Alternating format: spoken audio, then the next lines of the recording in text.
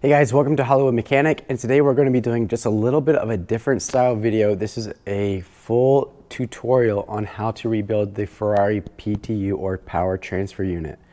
Now, just to preface this, I don't normally do full detailed how-tos on complex jobs like this, like on my transmission video, for instance. And the reason is you really need someone who is an expert and qualified to be able to make a lot of the decisions that you make during this process. And I don't want to take responsibility for something if you mess it up having watched my video. And so I'm going to say now, I am not suggesting you do this. If you mess it up, if something I say leads you astray because of misunderstanding or lack of information, then I'm so sorry. I'm not responsible for that. Don't try this at home. Now, what I'm going to give you is the information that I've used to successfully do this and based on what should be technically correct with your builds. The reason I'm doing this is I've sold kits all over the world, Dubai, Netherlands, Sweden, Portugal, South America, North America, and I have had a lot of success with people installing them. But I've also had some people who had problems. Two of those cars, the installers eventually gave up, and those cars are here with me now. So that's what we're going to be doing today, is showing you how to do it and what big mistakes not to make. First of all, let's look at the car. This is a Ferrari FF. Now we've removed the front bumper and I've removed the front bumper and the disc brake, not because you have to, but just to give you clarity so you can see how this thing operates and what's going on. First of all, there's a cover up above on the top, of vanity cover that hides the reservoir that you can see is quite overfilled there. The full line should be to the top of this line here, and the minimum is here, okay? But if you overfill it, it's okay. You just may get some leakage from these pipes and hoses. This is the pump, reservoir, and accumulator system. This pump creates pressure that's used to shift the gears and engage the clutches that represent passenger and driver side wheel traction. This accumulator right here is just like any accumulator. It's a gas filled ball with a diaphragm that acts as a battery. As a matter of fact, the Italians often call it a battery in the manuals. That stores the pressure up so the pump is not running every time you need to shift a gear. You can get multiple shifts or clutch engagements and not overheat your pump. This is the hydraulic line, and right up here is the return line, okay? Now, for some reason, Ferrari ran them in a fashion that goes right here, as you can see, along the bottom of the frame rail. This is the lowest point on the car. If you see, there's nothing that goes lower than these two lines down the whole length of the car. And there is a common problem if you bottom out the car that you'll smash these. Ferrari does not sell these independently. You have to buy this whole piece. I do have one that you can buy. It includes a new adapter here that goes to a -6 and a 90, seal braided to another -6 in the valve body there. And then for this smaller hose, I just use a step down adapter because one end is larger than the other, and I make sure that it is pressure rated and also gasoline line. So fuel injection line works because then it is caustically, it is chemical resistant, which will help with degradation over time with the caustic DCT fluid. As you can see, this line always is a little bit sticky, and on the end is always a little bit dry rotted. This shop cut part of the end off to try to remove some of that damage, but it's really pointless. You need to just replace it. Here's what it looks like when it's out of the car. It's very simple to get out of the car. Unlike the Ferrari manual, as you can see, you do not need to remove that top brace, which you just need to take the sway bar loose from the connections here. You can leave the links connected, as you see here. The axles, you don't need to take them out. What I do is on this side, I loosen this all the way out and then remove the shims, labeling them 1, 2, 3, and 4 to maintain alignment. And then this allows the axle to move back, and that allows you then to, when you're removing the PTU, twist it this way to clear this pipe here, okay? You want to clear that pipe with this before you remove it out. Now going back in, be very careful you don't hit any of the pulleys. jacking it back into place. Be very careful. If you don't feel comfortable wiggling this in between these two axles, then take this whole hub off and remove that axle. It'll make it a lot easier in just guiding it up into place. The bolts that hold it on, there are 2 on the bottom, 2 right here, 2 from the back side here, and then 2 on the top. 1 is here, it's still there. You don't need to remove anything. To get it out, you can just use a ball socket. It's about 6.5 inches, 7 inches long. And then over here, there's a 13 millimeter. It would behoove you to use a thin walled, just not an impact socket, basically a thinner walled socket, because you can see the edge that it comes close to here. You may not be able to fit it on. And it is a flatter bolt, so it is prone to rounding. You can replace it with a different style if you like. Okay. Torques on these are pretty basic. There is a manual for this, removing and installing. I recommend you buy it. I'm not going to go through the torques with that, but if you are ever in doubt, micrometer the thickness of the bolt, look at the head to find the grade, and there should be a pretty standard torque rating. If you just Google Aston torque sheet, you'll see one that's a great sheet that will give you a plus and minus of margin of error. And if you're always watching your torque as you're applying the torque, if you start to see it plateau, then stop and check your torque, especially if going into like an aluminum housing, or using aluminum hardware, or a nylock, something like that. Okay, now that we have this out of here, we can we're going to move it over to the table and begin breaking it apart. Okay, once you have the device out, I would highly recommend pressure washing it, getting it cleaned. This one has already been cleaned because, again, someone else took this out before, but you just don't want to get any dirt in any of the hydraulic lines. So make sure that all the surfaces are very clean. Use compressed air to dry it off. Use appropriate cleaning solvents to get it clean. Okay, you're also going to use a leak detection spray when you're done. So that way, if you have any leaks or anything like that, you can identify it as being yours or being from somewhere else in the car, because as you can see here, there are plenty of other things to leak, including valve covers and front timing case, timing chain tensioners. Okay, once you have that out, you're going to remove all the hydraulic lines. First of all, I use I just noticed that guy shaved this down so he could cut off the fatter part of the hose and slide it on, but don't do that. There's no barb there to hold the hose on if there's any pressure out of that.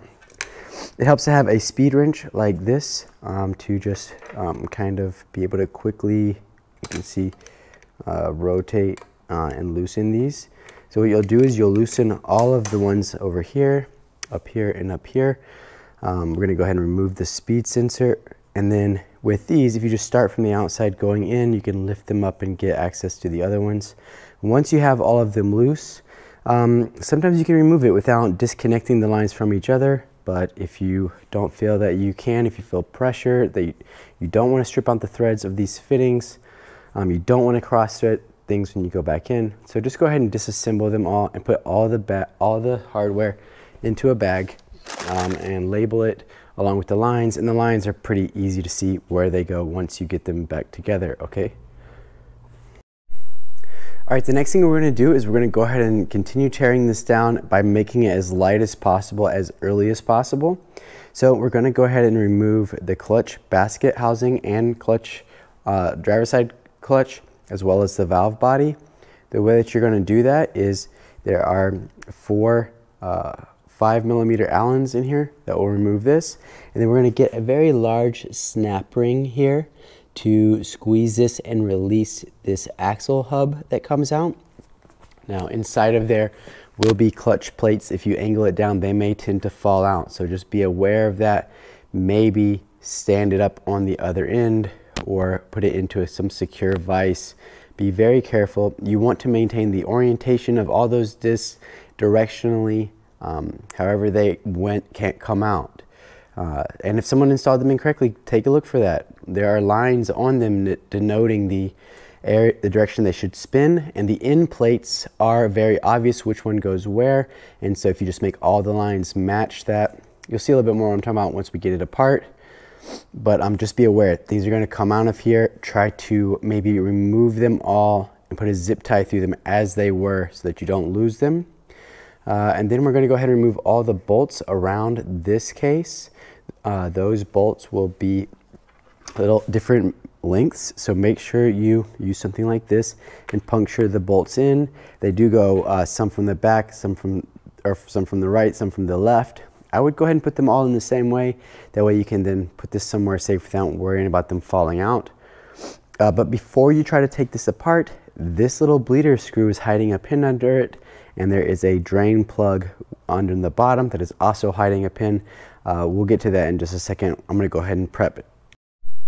Okay, quick note about removing this. Again, there is a little bit of a spring pressure that is behind there. So it may pop out a little bit. In this case, it did not, but it really helps to have a tool like this Blue Point snap ring plier that locks there, has a little trigger for you to release it safely, to remove this. And if it doesn't want to budge, you know, don't bend up any of your screwdrivers. Use a tiny pry bar or a pocket pry bar, such as this, to just wiggle it out of its case here. Now this one also, I can see a bunch of silicone here. This silicone is not supposed to be there. Do not use silicone on these O-rings. When you use silicone on the O-rings, it gets in between the O-ring and the outer pressure edge, and that prevents it from forming a flat seal that actually gives an O-ring its strength. Now to get it removed, to get this to pop out, if it does not come out, you can do something like this, where we are going to use two pry bars opposite sides and gently pull that out. Very easily should have come out there. And now we can do the rest, I believe, by hand. Okay. Oh, that came out so easy. That's way too easy. It should not, it should at least have some press fit. But you can see here now how, oh my gosh, so much silicone is down in that groove there. So as you can see, the way that it works is pressure from that pump and accumulator gets run to the valve block, the solenoid send pump pressure into here, and it fills this journal, which then fills this journal and applies a clutch pressure that reacts on this spring here to these clutch plates. As you can see, the direction of rotation there, we'll go ahead and pull these out. And as they lay down, I'm just going to go ahead and lay them directly down here. And like I said, they should all match. So they should all be facing the same direction. As you can see, they're biased one direction. If you somehow forget which direction they go, just remember the end plates are unique. So this is a unique plate. All the other friction gears have teeth on the outer edge, and this one does not. So if you lay them down and they all face the same way as this one does, then you know they've done something correctly. This piece here as well is going to need to be removed. We're going to go ahead and pull that out there. It should not come out that easily, I have to check the orientation to make sure this is correct, but put it back the way that it came out, unless you suspect someone installed it incorrectly. This piece right here hides a snap ring that we will remove. It's an outer, and that will allow us to tap the axle flange out, where I recommend you replace that seal there, which I can see he did not, because that is a single lip. And you can see where dirt easily gets in on a single lip. A double lip has an outer seal that prevents dirt and debris from the outside, which is, this is exposed to road dirt and engine bay dirt. It keeps it out, and that's what I provide. So this person bought my kit and did not replace all of the pieces that I gave him. You can also see there where the silicone is in the outer, that fluid comes from here out. And you can see how there's silicone wedged in there, and that's going to prevent a good seal. And that is more than likely a reason for the issues that we're having with this one, okay? So we're going to go ahead and set this aside, remove the sap ring. We're going to take this all off, and you can see that's all operating well. This is going to come off as well. We're going to put a zip tie through that so it all stays together in the way that it came in. And then you can see this is the clutch behind here that operates this clutch That's the actuator in there that the pressure actuates on, and it is a Teflon seal. So I do not recommend pushing that out. I do not recommend you take that out. That will last very long, way longer than the clutches on this will last, and it is really a hard seal. It's not really serviceable for most shops. So do not take that out. You do not need to. I'm telling you now, that won't be the source of your problem. Okay, we gotta clean all this out. Oh, that's terrible. Make sure you're careful not to scuff this edge. If you do scuff it, please polish it back up. And again, replace these seals that I provide you, okay? Then to get the axle out, the passenger side, you can see there is a snap ring there that we will remove and then use a brass punch and hammer to gently tap this axle out of place. I'm gonna go ahead and continue removing the bolts of this and the two pins top and bottom. I actually do these first so that the stress is held by the bolts. And then once you remove this, you're going to fish out the pins with a threaded either M5 or M6, and you will just screw it down into the device, the pin that's in there, and pull it up and out. And they're different threads, inner and outer. You don't even have to really. They should be so easy to get out that you can just use some kind of praw, like a maybe slightly bent praw like this to pull it out, okay?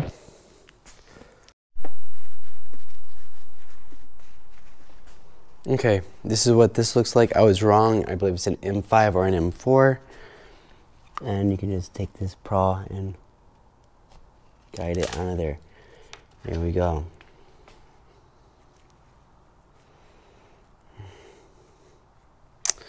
And then put them together, and they go pointed side in there, okay? You know what I'm saying? This is what the valve bite looks like. Again, there's O-rings on the back side. I provide you all of these. Make sure you replace those.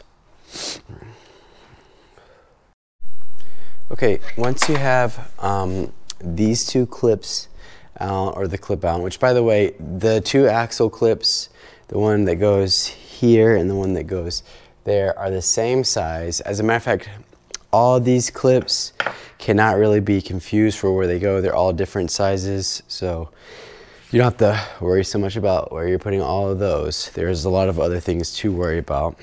Once we figured out everything is loose, you can use something like this to pry gently here, and if it's anything more than that, there's no, see, I'm not even holding it, I'm just popping it here. Then if you have anything more than that, you've got a problem, okay? Now this does project into the device here. It has a nub that's going down there, so we're going to, oh my gosh, which is missing an O-ring. This guy, dude, this guy. I will go ahead and set this down so you can see what I'm doing here.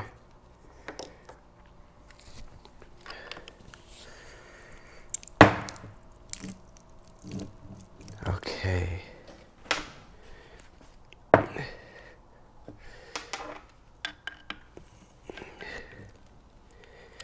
Okay.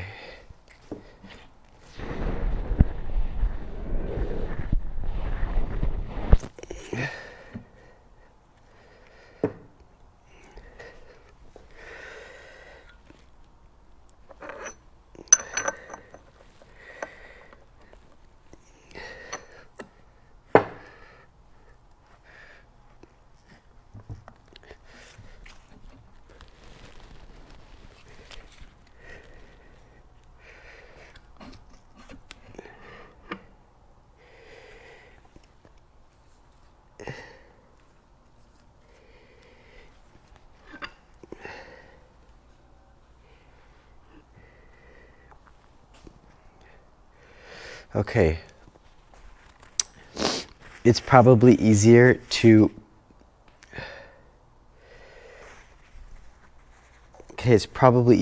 punch this out before you remove this so that it can get off of this shaft. But it's okay. Just a heads up as well, inside of here is this little guy. He centers the clutch for the passenger side bank. You can see all the teeth in there. So we gotta be very careful with this right here. Now, oh my gosh, not worried about it breaking. I mean, like the orientation, this goes inside and it has to, you need to count it going past 1, 2, 3, 4 rows of teeth, and you should hear it kind of bottom out on that back side. So we're gonna go ahead and put that over there. Now, one thing that bothers me is I see a lot of brass transfer right here, so you can see, and I do see a lot of brass. I did see a lot of brass in the fluid. I see a lot of wear there. I think this is supposed to be bronze. I'm not sure.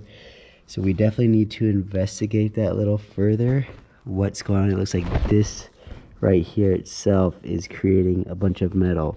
So we're gonna go ahead and replace that. I don't know why that's the case. There should be no problems there. So we're gonna go ahead and replace that as well.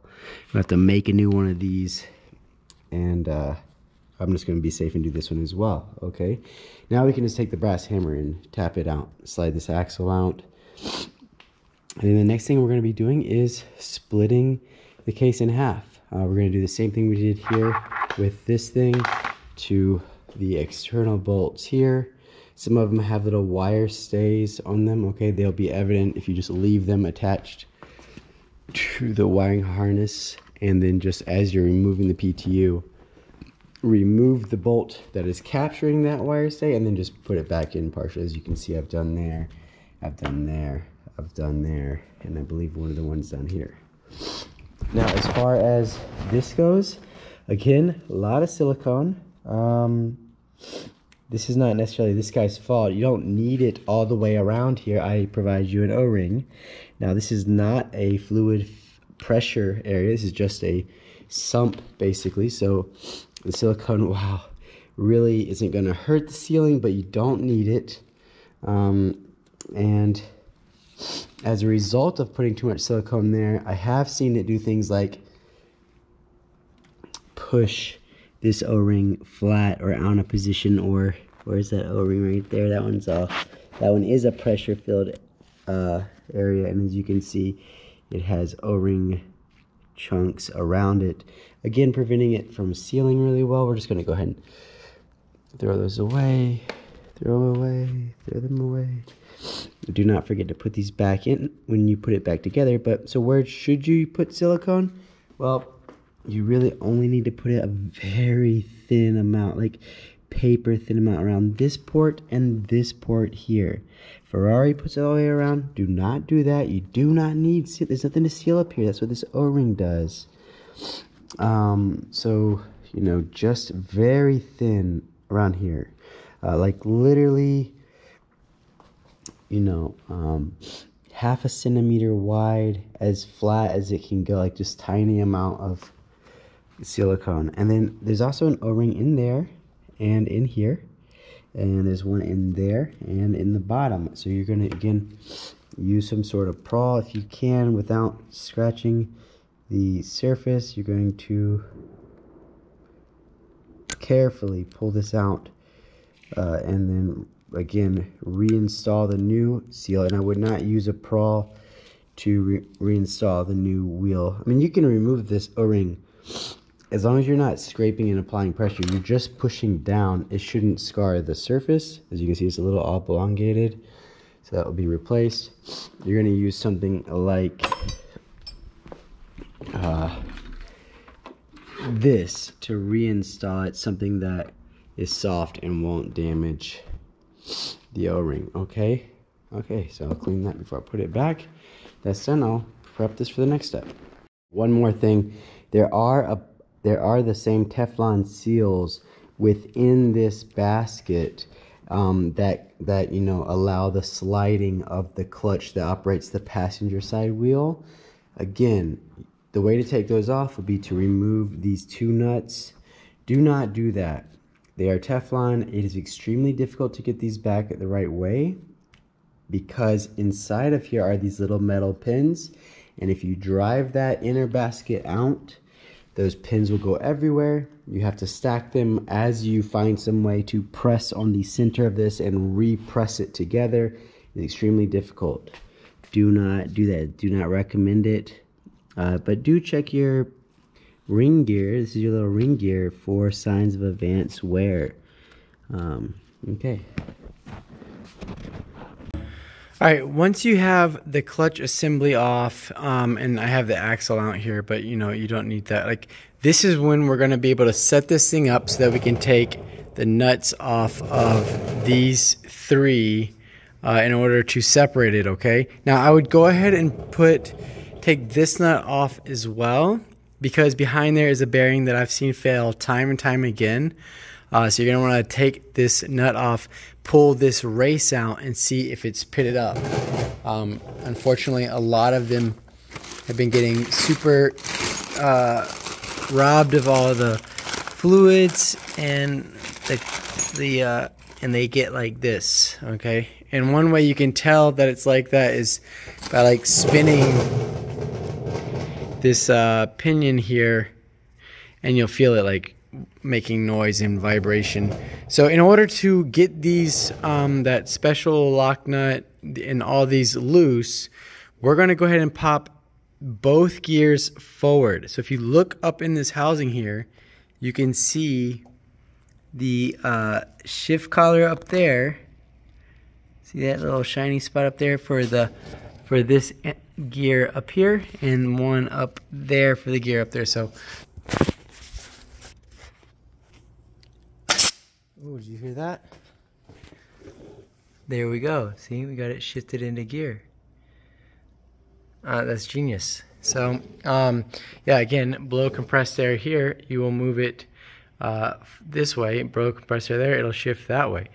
And then now it's locked. So right now you cannot spin the shafts because it's in reverse on this front gear up here, and in first at the same time, so you cannot spin the pinion. And then we'll go ahead and put it back into neutral when we're putting the clutch back on.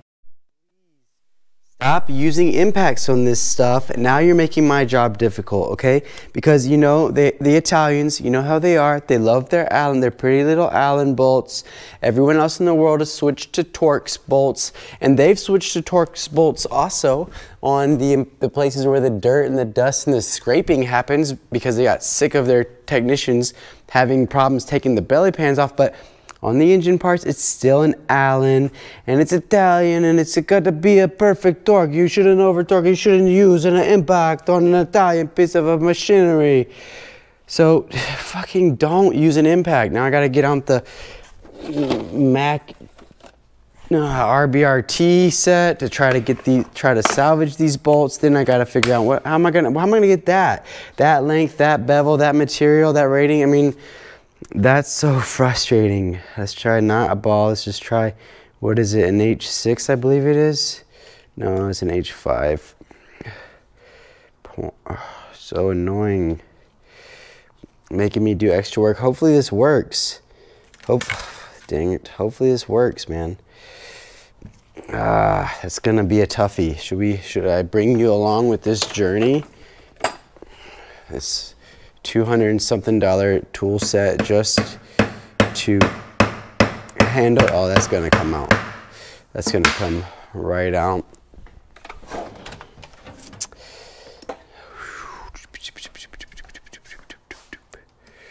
That's going to come right out. Okay, let's see if we can catch it on video while I'm filming here. Can you see this? Oh yeah. Oh yeah, Mac baby. Oh yeah, Mac, you did good, son. RBRT, get these. You did good. You see how rounded that one was? That one looks like it'll come out, but that one, another one. Look at it. Look at it. Okay, and then go ahead and punch these. You know, I just use, McLaren valves. Pre-punch the holes, pop the bolts in, and then we're gonna pop this apart. All right, don't forget the one bolt in the middle here. I went ahead and removed these caps. They're very easy to remove. You're just gonna use a snap ring pliers to get the two snap rings off. Keep in mind, if they're tricky to get off, just like tap a little bit on the caps to press them in, get the pressure off of the clip here, and then carefully again use a little mini pry bar to pry around while you have the tension off with the pliers. To get it to come out, you just use a little M6, screw it in there. Then I use just a pair of pliers lying on their side here, and then this prying off of that to just apply pressure straight up. And again, this is a pressure filled area. You can see the holes for the fluid to flow. Do not use silicone on this. Do not use silicone on this. I give you new gaskets. Just clean it carefully, okay? Now the next part we're gonna do, I'm going to film it because you need to hear what happens, okay? So hopefully you're able to capture that with this. We're gonna go ahead and pry this case. You hear it coming apart. Okay, here we go. You can see the little flange here that I'm prying on. Okay. Now at this point you need to be very careful because you're going to hear some sounds.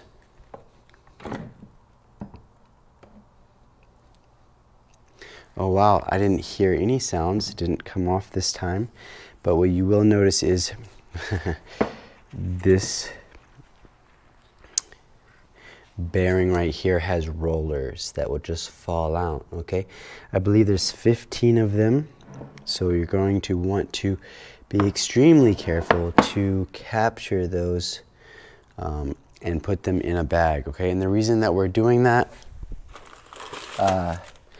is if they do come out or you lose one, you will not have an even bearing pressure on them, and they may get caught in gears and cause permanent damage, okay? So don't drop them. We're gonna very carefully put them here into our paper bag. If they're super grimy and oily, maybe clean it off before you put it in the bag. If you use paper, I like paper because the plastic ones don't last more than one use either. So if you're gonna just be throwing away, I think it's better to grow a tree and cut it down and grow a tree and cut it down. Okay. These we will reinstall using some grease like this on this shaft as we reinstall it in this front cover, and then this shaft, and this shift fork will all go in together. Now as you can see, this one does have the upgraded bushings and shift forks already. Like I said, someone's already done this job before, so we will now be redoing that. We are going to go ahead and just replace all the O-rings here, as I can't be sure that he has done that. And we're going to go ahead and take the pump out and inspect it as well, because again, if you've already waited till the faults happened, a lot of times a piece of one of these brackets will break off and may cause metal to go in there and cause the pump to get damaged, and you may not have a smooth flowing pump. I do feel and hear some noise and resistance. You heard that resistance, it just definitely fought me. Oh yeah, right there, it's fighting me. So we're gonna go ahead and remove that and install just 3 bolts there, and then a bunch of little Allens around it. It needs to come apart carefully. Rotate orientation of the rotors that are inside of there. Remove these nuts. Now you gotta keep in mind, it's a double nut there. So my recommendation would be take this punch, create a dot on this nut here, and then a dot here so it can line up. And then only put your socket in, use a 6-sided socket as deep as this nut and try it. Once you remove this one, then you'll put 2 dots on this shaft somewhere and 2 dots on the washer that goes inside. That way you know which side came out first and which one goes, and you achieve the same torque value when you reassemble it. Now that's for the front cover. For the rear cover, there is the same thing. You will see, you are going to need this fitting here. This is an KST or KS tools. The part number on this is 450.5005. It's like a axle spanner nut. 4x4 guys may already have something like this in a different size. I can't find the part tool socket alone. I've bought the full kit, which is down there, and that's the 450 part number, and it comes with a bunch of sizes. And again, put that little ping dot on where it goes, and it makes it easier to reassemble. Okay, we're gonna go ahead and go to the next step. Okay, so once you have this axle out, we can go ahead and remove this bearing. It is a shielded bearing. It is held in again by a snap ring. To remove it, you're going to want to use a tool like a blind race puller tool. It's just like, this is the, oh, excuse me, that's been terrible, I'm sure, sounding. Let me get that clipped on my neck. Okay, so that's what the axle shaft looks like. Again, quite a bit of something going on there. We're going to do some more digging on that. See what's going on there. But as far as this bearing goes, we're going to remove it by removing this snap ring and using a blind race puller. I have this set. You just insert this tool into the bearing and tighten it, and then use a slide hammer, a little mini slide hammer there, to pull it out. Do not use a hook with a slide hammer, otherwise you will damage the case of the cage, or the case. This is a shield, and then it will make noise. Hear it? And it's not good, not gonna last, right? Inside of there are the two axle seals. There's actually two in there, you can see them. They face opposite directions, so the springs are on the inside. That's because they're keeping fluid pressure that's returning here from the oil cooler. The pump sucks up the fluid, pumps it through this tube out of here to the oil cooler, and then the oil cooler returns it here. Cool, that's why your gear oil temperature sensor is here, and then ships it out through the, is that right? Yeah, yep, that's right.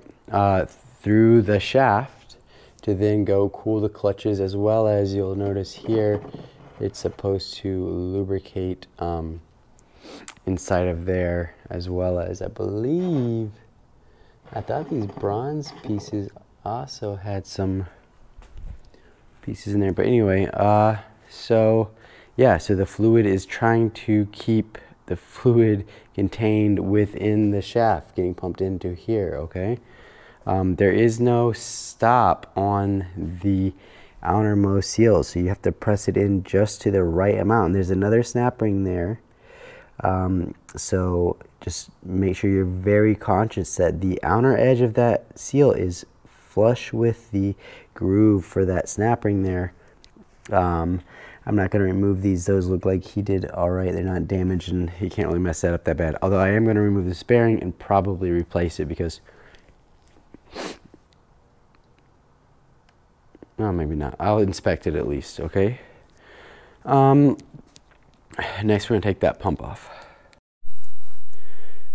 Okay, so here's the pump. I want to show you how that comes apart. I've already removed the bolts. I'm going to very carefully pull this apart. There may be pieces that fall out. So go ahead and, there we go. Now if you'll notice, there is an alignment pin here that can fall out. See, I've removed that there. There's also a dot and a dot facing outward. This will not spin if it's not in there correctly. You want to be looking for signs of wear or scoring. You can see a lot there on the sides. We're going to go ahead and pull this pump. This is a lobed positive displacement pump, so this works extremely well with... Okay, sorry about that. My phone died as I was disassembling this, but basically what you're looking for is if you see any kind of noise like this, you can hear it. It's kind of loud. Okay, let's take it off the table so we can hear it.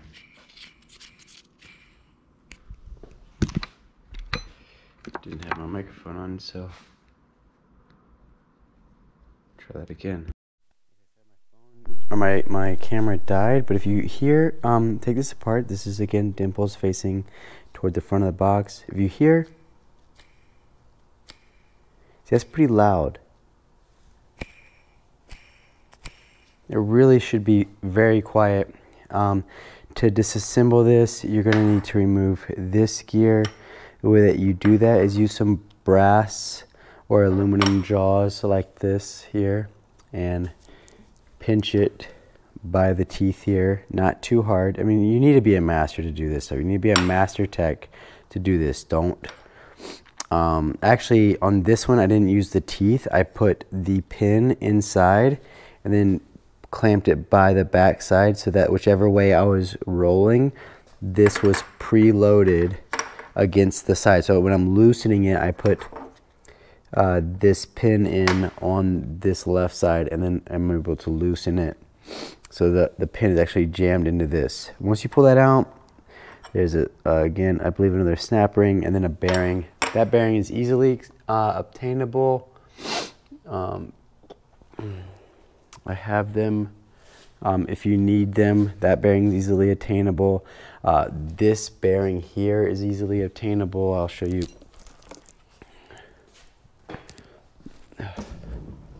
I have the exact same part number replacement. You can get the part number off of the edge, replace it with the same thing on both. This is the one that's in the oil pump that you heard being loud. Okay, this one's so cheap. I think I got it for $7, and it's the and this one, you can see there was an oil starvation issue on one pump. I saw they used so much silicone on the outside of the case that it actually caused the pump to clog. And then this bearing here is inside this case here, and as you can see, fluid comes in through these connections here and go through there to cool this area. So it did not have cooling because the pump was clogged with silicone, and it starved it and caused a weird growling loud noise. So replace those bearings if you have to. Even this bearing, I can get this bearing, but it is difficult. These are much more expensive. These are, I think, $475 a piece, right? Maybe 600, I can't remember.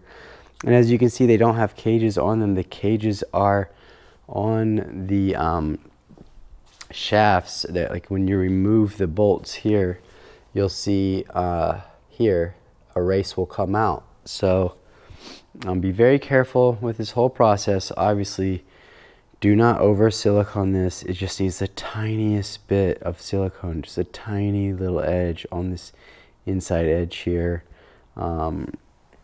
That way you won't get extra material inside that can clog up the base of the pump, okay?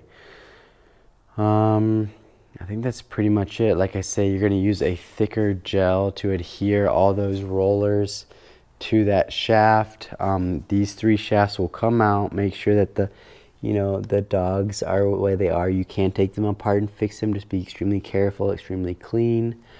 These three things have to go in together into the case. So you'll put the rollers here with the grease, and then with two hands kind of set down, or with a helper, this, and this all together.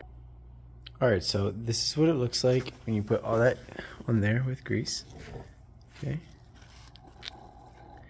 And now you've got to put this and these in these three spots.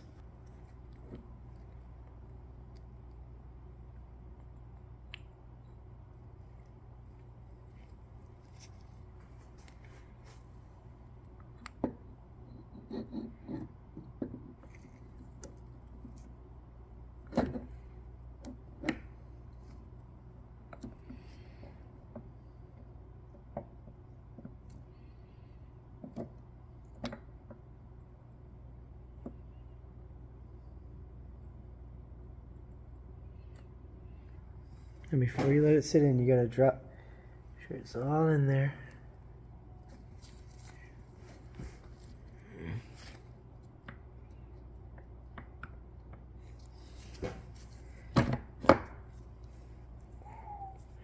Just like that. See, that wasn't hard. You see, that wasn't hard. Just like that. Look at that.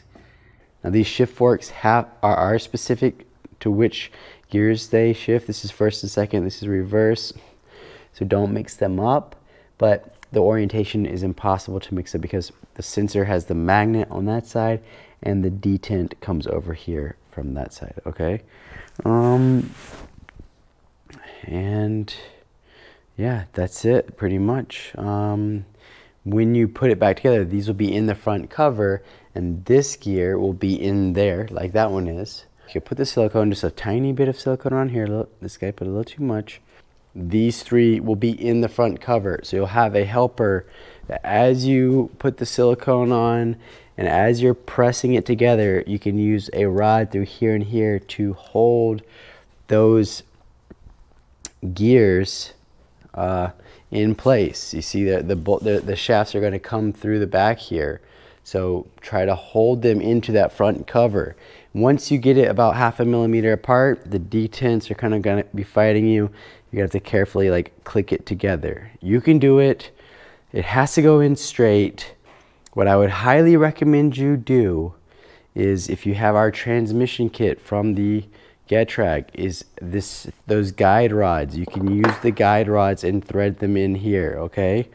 Or if you don't have that, just get, I believe it's an M7 bolt by 1.25 or whatever this is. Get this bolt with no head. Get a bolt, cut the head off. Put one here, and one here, and use them as guides so that when it gets close, it'll just push it perfectly in place so that this goes into its roller. These will be in that front cover, but the back sides will go into their rollers. And this bearing and roller, you can see how the races look here. You know, and the balls will go into their rollers.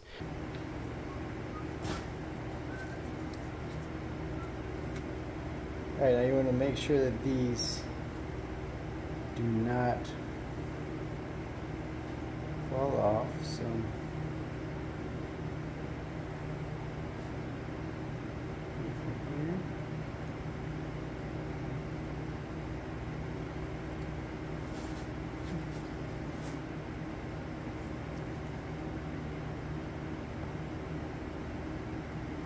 you can push them through on the back side.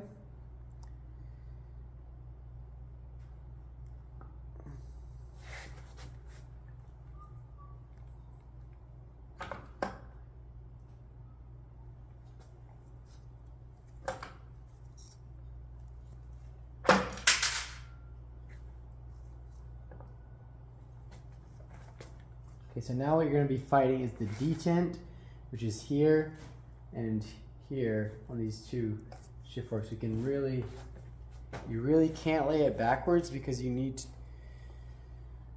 can't have this shaft fall out and then have problems. So with those bearings in there fall out.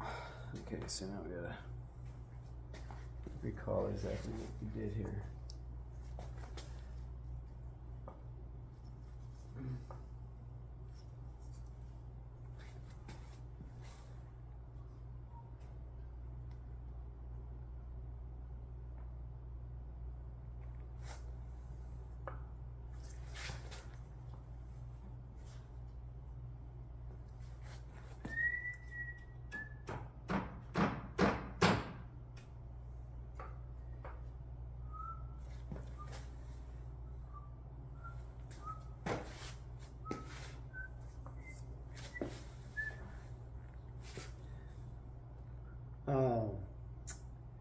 We doubled up that. That's what we did. Okay, we have to slide this back off because I've replaced that bearing and I left the race on. So just like this race. That's the new race. This race right here.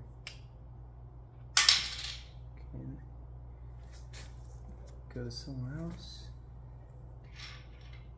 And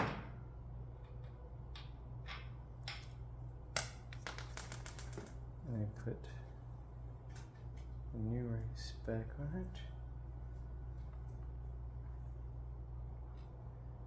There we go.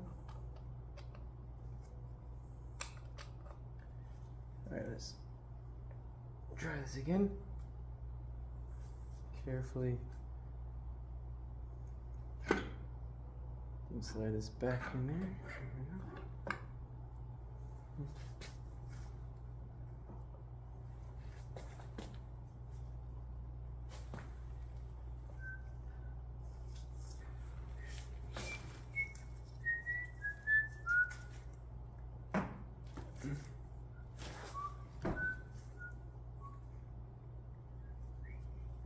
We may have to turn this gear a little bit to get these gears to line up here. You can see these gears are not wanting to line up.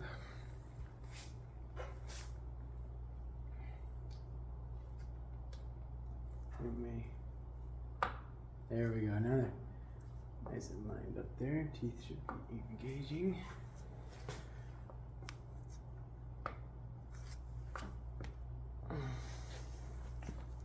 It's trying to go.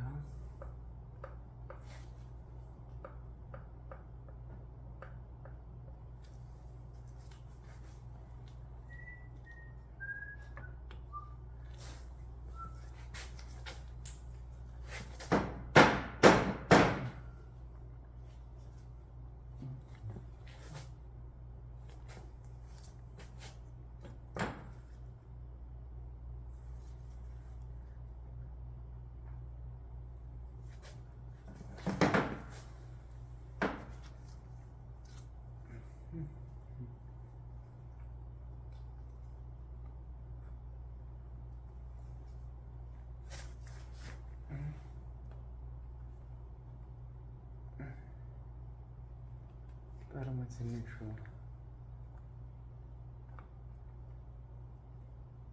Top one.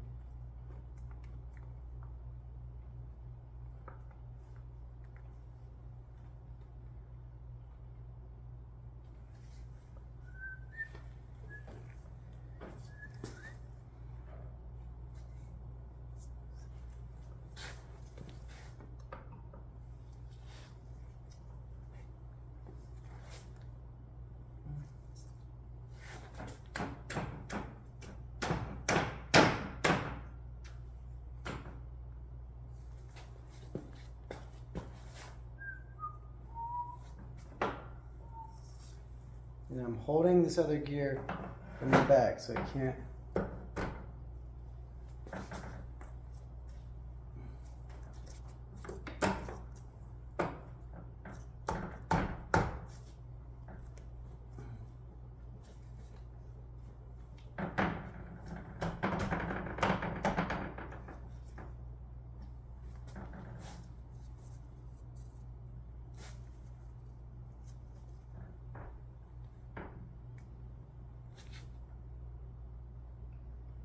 I think it's all in these teeth right here in this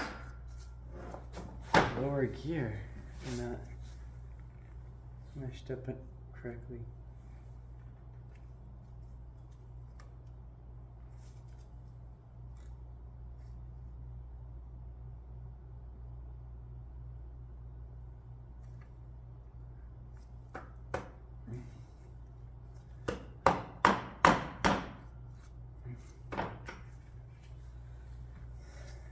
These teeth are all good.